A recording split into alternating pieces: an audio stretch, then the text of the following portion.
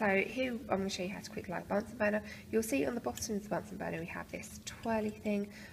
When it's like this, there's going to be very little oxygen getting in. You're going to have incomplete combustion, so the flame coming out is going to be yellow. This is how we want to light it on the safety flame. When you turn it round so it's open, you're going to have a lot of oxygen going through, so this flame is going to be a lot hotter.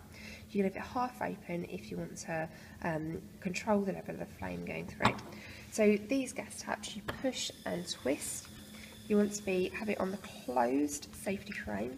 You want to strike the match away from you and just wave it in front of there like that.